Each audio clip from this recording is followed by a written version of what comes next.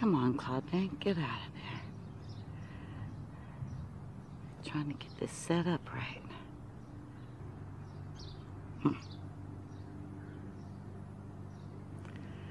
Come on, baby. You can do it.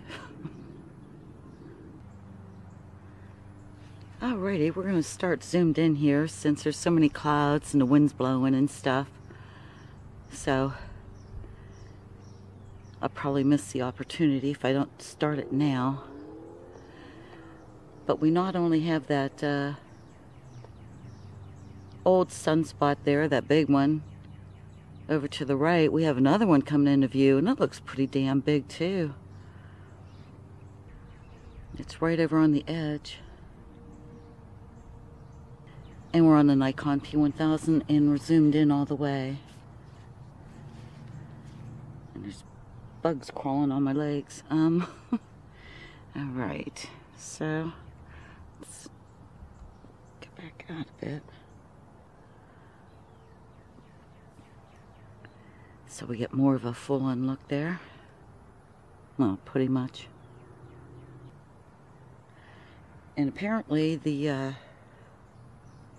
this old Sunspot, the one that's been around the block a few times, it let off a flare last night, and there's reports of blackouts of like ham radio operators over in Asia and around the Indian Ocean, I believe. So it let off a flare a couple days ago when it was over on the side like that other one is, and whoa, nice flyby. And then one last night. So it's still active. I do want to go back in again. But there's a huge cloud bank there now, so.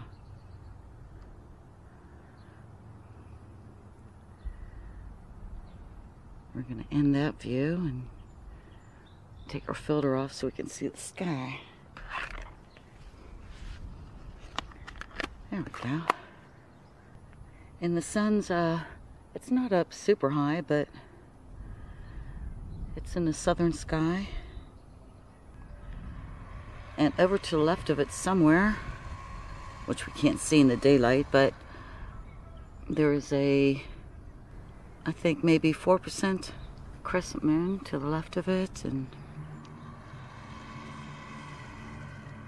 so if it stays nice out, we might be able to get the crescent tonight after the sun goes down. And so that's going to do it for now. That's cool. We got to see it 2 days in a row, and that new one coming around. It'll be interesting to see how big it is, because it did look pretty massive also. And that's when it was over on the edge there, so we shall see. Anyway, I'm going to wish you all a great Monday and new week ahead here. Y'all take care. Bye from Ohio. Oh, it's 1:24 p.m. on May 6th, 2019.